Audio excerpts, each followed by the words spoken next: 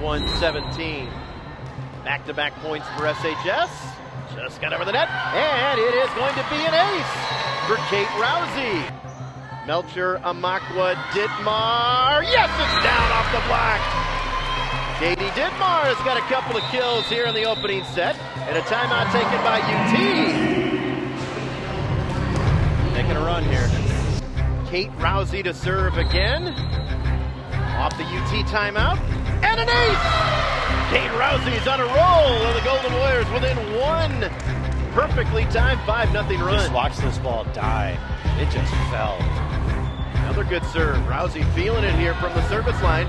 Sterling will get an attack off a free ball.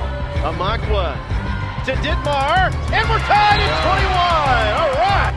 Melcher with a good pass to Amakwa. Short to Gibson. Defended. Gibson wins the battle at the net. Sterling on top. It's a 7-0 run.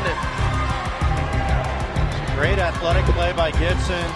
Sterling has played a lot of close sets. Just hasn't been able to win a lot of. Hey, Katie Dittmar feeling it. The kill for Katie.